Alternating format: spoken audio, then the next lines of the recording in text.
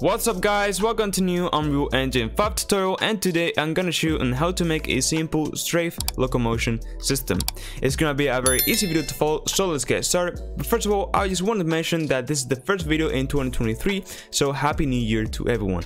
And now yes, let's get started. But first, check out the link in the description to get out with some Unreal Engine courses on Winfox.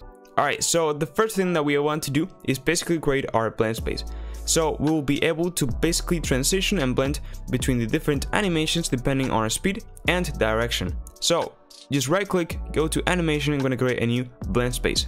Now we're going to basically select our skeleton for our character. In my case it will be the ASK mannequin, but of course if you have your own character, you can do so and use that one. So this is going to be basically strafe, blend space, and let's go ahead and open this up. So we'll basically see that we have like a timeline, and then we have different axis settings. So basically the horizontal axis will consist in our direction, and it will basically go from minus 180 into 180. And then what I'm going to do is just say snap to grid, so it'll be a bit easier later on. And then we'll have the vertical axis. This will be basically our speed, and we go from 0 to 100. And again, I will say snap to grid, so it will be a bit easier to basically place our animations. Now let's go ahead and get our animations. Now in my case, I'm gonna be using this anim starter pack, but of course you can use whatever animations that you want.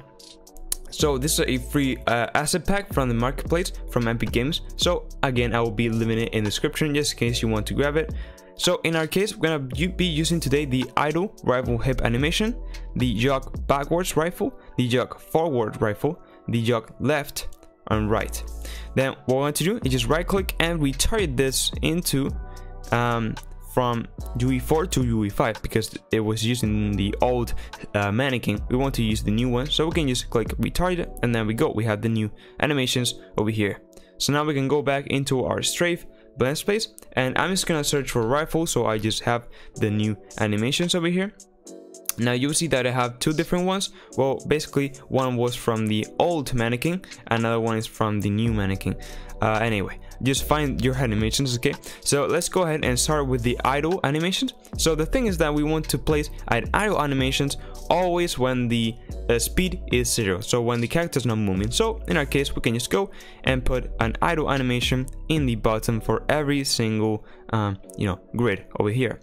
So basically when the speed will be 0, it will always have the idle animation. Now we want to go into the forwards. So basically when our speed will be more than 50, we want to basically play our jogging animation over here.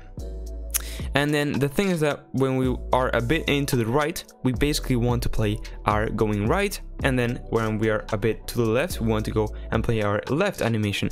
So we can just get, for example, the right animation and just put it into here, right next into the forward walking. So when we are around 90 degrees onto the right, it will be playing the going right, and then the same with the left, running here next to the idle when the direction is a bit minus 90 degrees, and then the speed will be again more than 50, so it's moving basically.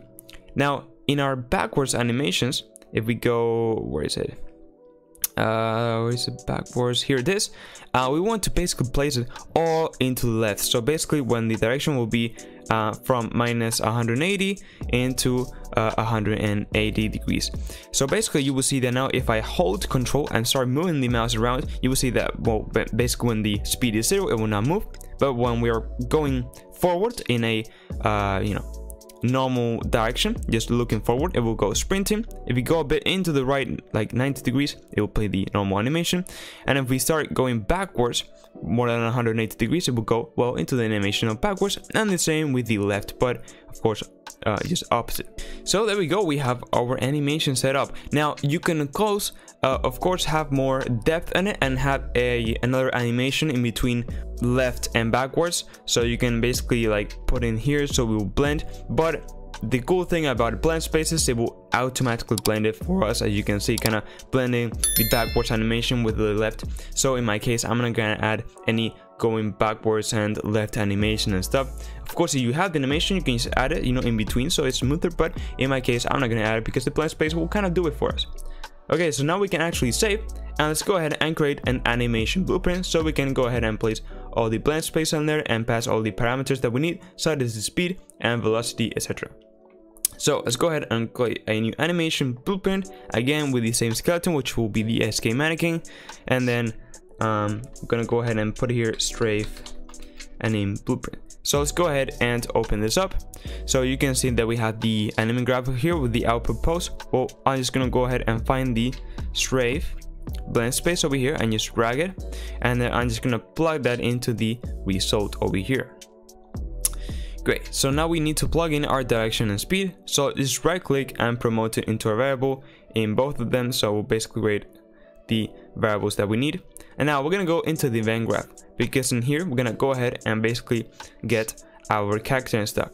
So we're gonna add a new initialize event blueprint initialize animation, which is kind of like the begin play.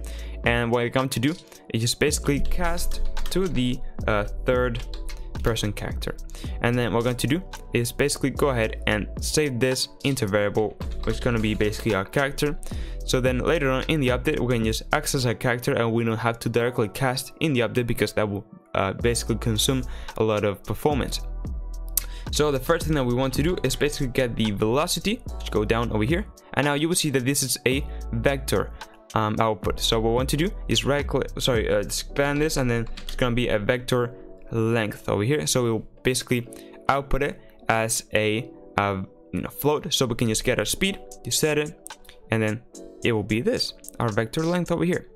And now for our direction, what we want to do is just drag it over here. We're gonna set it to set it. I don't know why it bugged this widget over here. It's very annoying, but anyway, okay, we can deal with that, I guess.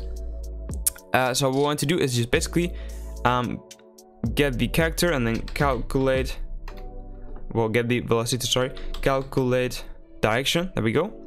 And then it's gonna plug in the velocity over here, and then the base rotation, we just want to get the character and get the rotation, get actor rotation, there we go, and just plug that in into our base rotation over here.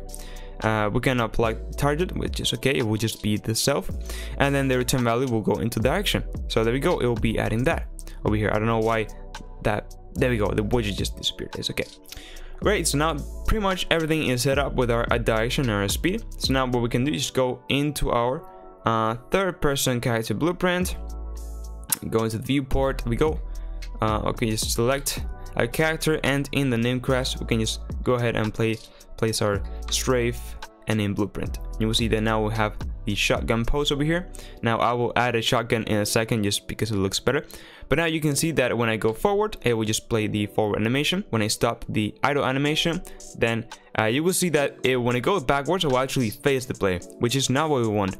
But you can see that it's doing what we want. Now there's another thing, that the animations are very snappy. Now we'll fix that in a second, but first of all, let's fix the strafe movement, which is always looking forward to the camera. So what you want to do is just go into the character mode component, just go a bit down, and now in the rotation settings, instead of rotation, rotate to the movement, we want to use control side rotation.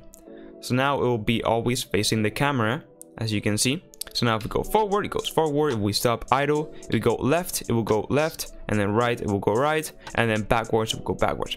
Now let's fix the snappy movement over here, this snappy movement.